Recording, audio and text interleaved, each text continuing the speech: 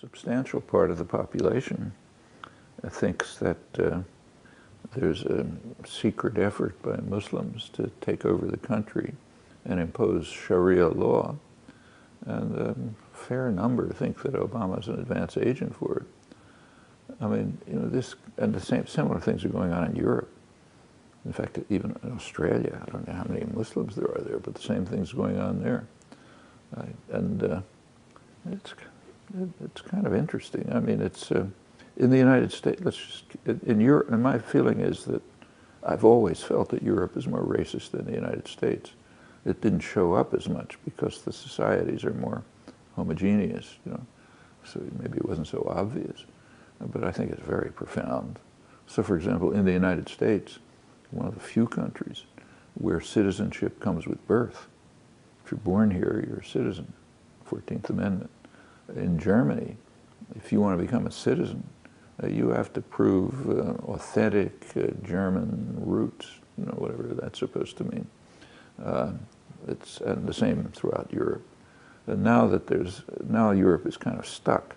They need immigrant workers, but they don't want them to be there because it interferes with the homogeneity, and you know they're not blonde and blue-eyed, you know, and they don't behave like we do, and so on. So there's plenty of evidence. In the United States, it's first of all, the United States is an immigrant society. Everybody's an immigrant. And until about the mid-19th century, there were no restrictions on immigrants because they were coming from Europe, you know, the good guys. And by the latter part of the 19th century, restrictions were being introduced. So, for example, the Irish were considered like blacks. You walk around Boston and see signs saying, "No dogs are Irish." But, you know, they were kind of let in. Orientals were just excluded. I mean, this goes on almost to the present. There were harsh immigration laws in the 1920s. I mean, the basic idea is, look, we've got what we want. We don't want anyone else to disturb it. On the other hand, it's like Europe. We need them. Nobody's going to clean the houses and work in the restaurants and do the construction work and pick the tomatoes and so on, unless they're here. But we don't want them. And they're going to take over our country. They're destroying it. And this is exacerbated by the economic crisis. I mean, constantly here, look, I'm a construction worker and I can't get a job because some Mexican is willing to work for 2 cents, you know, illegal, you know. And these are all understand. I mean, the sensible reaction would be to say, okay, unionize them and raise the wages. But that's not the reaction. Or do something so that Mexicans don't have to flee here.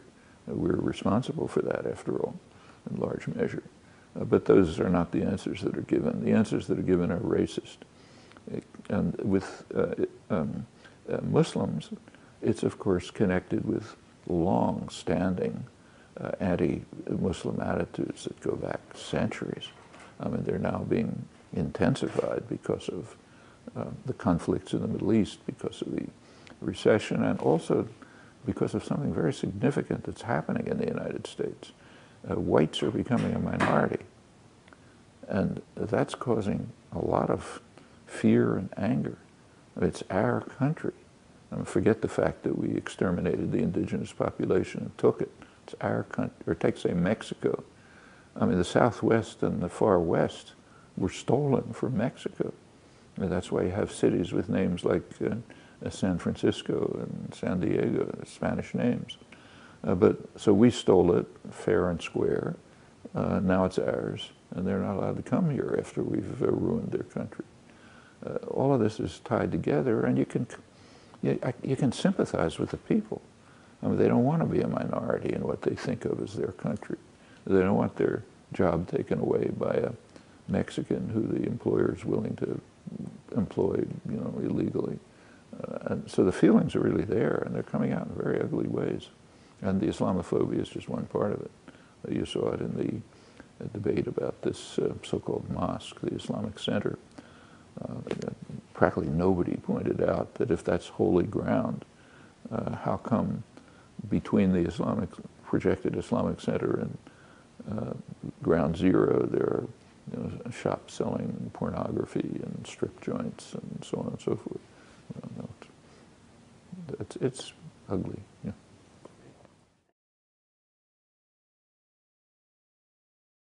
Actually, I think the point was made pretty well by George Orwell. Everyone has read Animal Farm, satire of the totalitarian enemy. Almost nobody's read the introduction to Animal Farm. The one reason is it wasn't published. It was found in his unpublished papers, 30 years later. He intended an introduction. It's quite interesting. The introduction is aimed at the people of England. Animal Farm is published in England. He says, yeah, of course, this is a satirical critique of the monstrous enemy, but people of England shouldn't feel too self-satisfied. And now I'm essentially quoting, because in free England, ideas can be suppressed without the use of force. And he goes on to talk about it. He says two reasons, basically. One is the press is owned by wealthy men who have every interest in not wanting certain ideas to be expressed. The other, and I think that gets to the heart of it, is a good education. If you went to Oxford and Cambridge and the best schools and a part of polite, educated society, you have it instilled in you, internalized, that there are certain things it wouldn't do to say. And I think we can go on. It wouldn't even do to think them.